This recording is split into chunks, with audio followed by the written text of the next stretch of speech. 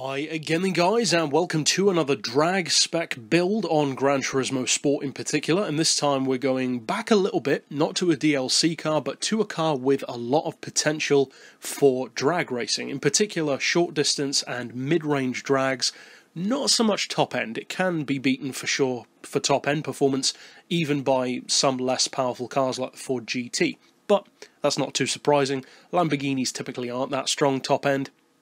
But the car in question is, of course, the Lamborghini Huracan. Now, of course, I would recommend, as usual, fully upgrading the weight and the power. You want the power, of course, as high as possible, the weight as low as possible. Traction control, you definitely want turned off. You can go without that completely. Racing super soft tyres, could consider that overkill with all-wheel drive, but it depends on the driver, of course, personal preference. As far as the ride height, we've got that on 110 front and rear, which might sound a little bit high, but it's not that high, and it allows you that little bit of travel on the suspension so that you don't bottom out on the floor when you launch off the line. As far as the frequency, we've got that on 2.2 and 2. Anti-roll we've got on 10 to keep the car straight and true, as usual. As far as compression, we've got that on 55 and 52, then rebound on 88 and 88 again. Neutral camber for maximum tyre contact, neutral toe, of course, because you don't want to be dragging the tyres, there's just no need for that. As far as the diff, I've got the front initial torque, as you can see, a little bit higher than the rear. You don't have to do that though, that is more a circuit aspect of the build, so if you want to try something different, by all means go for that. It's pretty good handling though, actually.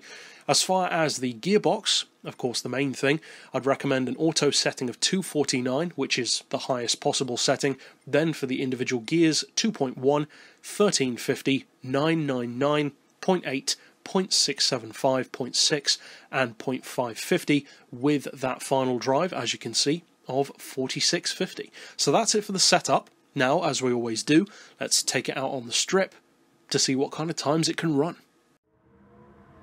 Now, as I said, Lambos aren't typically all that great for top-end speed. On some games they are, but that doesn't tend to be with a standard engine. They are, however, great off the line, so very similar to stuff like Skylines, for instance, in that regard. Not quite a strong top end, but very, very good off the line, great launch, and pretty good for mid-range as well. Basically, the higher you get, the less effective they are, especially above 200. Now, as far as specs on this one, you can hit 60 in 2 seconds dead, and that's even with an automatic gearbox, so you can potentially go even quicker with some of these numbers.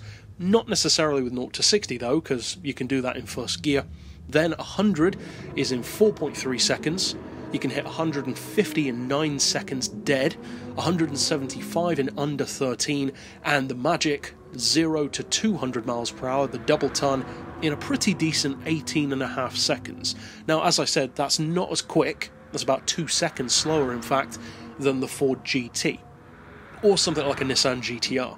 So that's the kind of comparison that you're looking at, but as long as you keep it to, say, quarter mile or half mile kind of distances, in other words, like 0 to 200, that kind of thing, or 0 to 175 even more so, then it's pretty good for that. I'm not going to guarantee that it will beat everything, of course, but for its power, and, well, it's not really an underdog, but you know what I mean, it's kind of a car which can be easily underestimated, in a similar way to a Gallardo. It can be a deceptively good car against stuff like GTRs, because it's a far less obvious choice. So if you do decide to use it, I hope you have a lot of fun with it. You can get up around 235 as well, and of course, if you want to check out my other speed builds, you can click through at the end of this video and see them. But for now, as always, thanks for watching.